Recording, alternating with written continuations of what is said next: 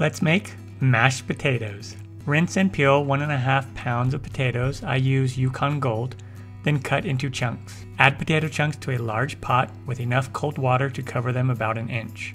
Add about a teaspoon of salt to the water. Set burner to high and bring the water to a boil. Set heat to low, cover and simmer 15 to 20 minutes until the potatoes are fork tender. Drain the potatoes, then add to a large bowl. Melt together 2 tablespoons of butter and 1/4 cup of heavy cream. Use a potato masher and mash the potatoes. Then add the melted butter and cream and mash some more. Add 2 to 3 tablespoons of milk and stir until you get your desired consistency. Add a bit of salt and a bit of pepper to taste. Enjoy! Check out my website, inthekitchenwithmatt.com.